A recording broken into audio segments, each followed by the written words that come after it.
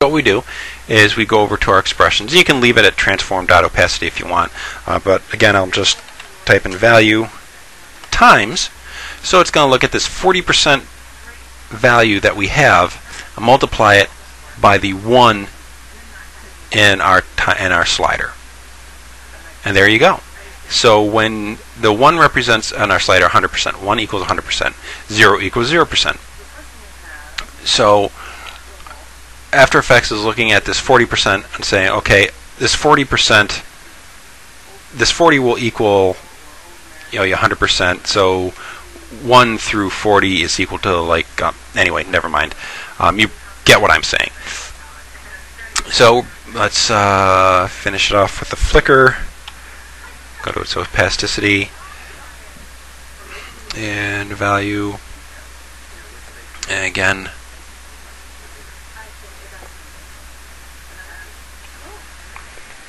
times, pick with the slider, and actually I can just copy and paste this a little expression here. So copy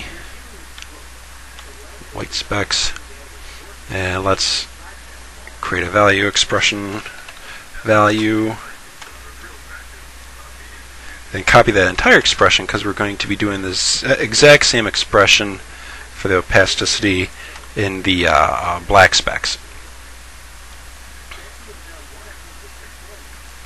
Let's go to the vignette and the adjustment layer, hit T for opacity, and I'll click the stopwatch, and again Control V, seeing how that's a good thing about having value. It's exact value, opacity value. Typing in value for the opacity is same as typing, it'll be read it as value when you type it in for scale. It'll read value for scale as scale, value for opacity as opacity. So it's just easier to do it that way. If I make another tutorial for expressions, I'll explain in depth because I'm just kind of off the cuff here. Okay, so now we have our everything connected to our slider, and so the only two keyframes that I promised we were going to do is taking the slider from 1 to 0. So let's choose which one we want here, where the guy turns to the hot Rona Mitra. And he says, "I love you, honey. Oh, don't go." No, anyway, sorry. It was a good movie. You gotta watch it. Okay, so let's about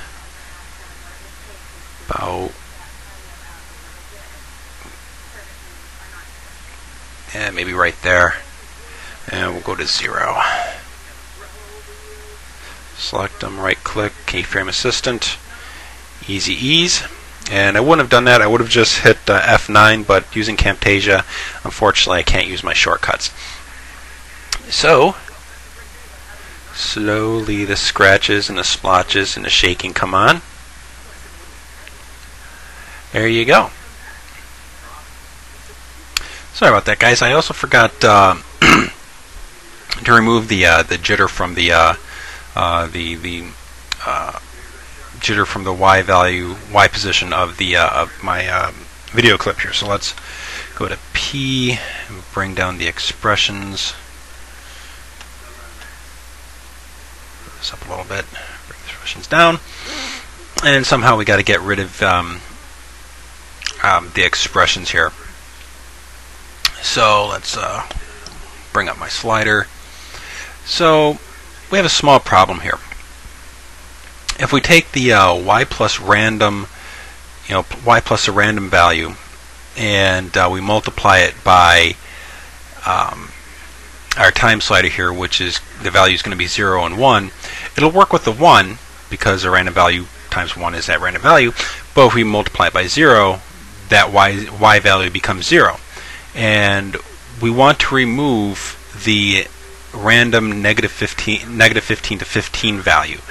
If we multiply it by the time slider, we will actually be multiplying the y plus the random value times 0, which will negate the whole thing, and the y value in the end will become 0, which will offset our movie clip, which is what we don't want. So we have to figure out how to remove the actual random value without multiplying the y by 0 when we at the end of the animation here. So how are we going to do this? Y plus random. So I guess we can multiply, put in parentheses here, put random in the parentheses. I'm not sure if this is going to work, but we'll see in just a second. And so it's y plus parentheses random, your random value, times,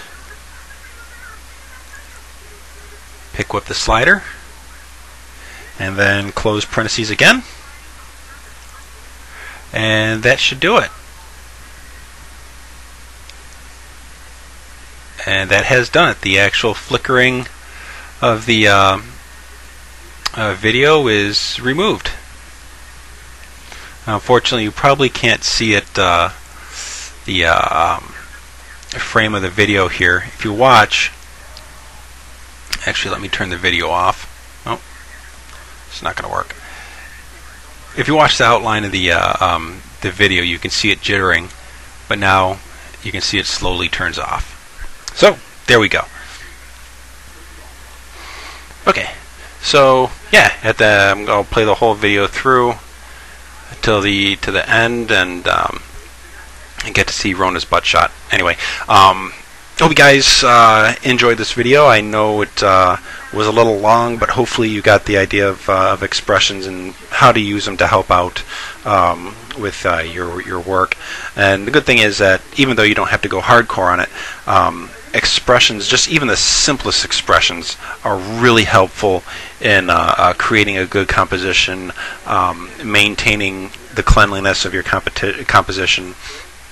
And it is a really powerful tool, even if in its simplest forms, with just adding and subtracting values and stuff like that. So again, I am done. If you have any suggestions or questions, just please let me know. And if you want to complain about my jabbering or how long it is, please don't, because I'll just erase your comment because you're just being an ass. Anyway, oh yeah, and if you want to bitch and whine, just send me a personal email instead of just, ruining my, I don't care about my approval rating. I just don't want other people to see like what kind of an ass you're being.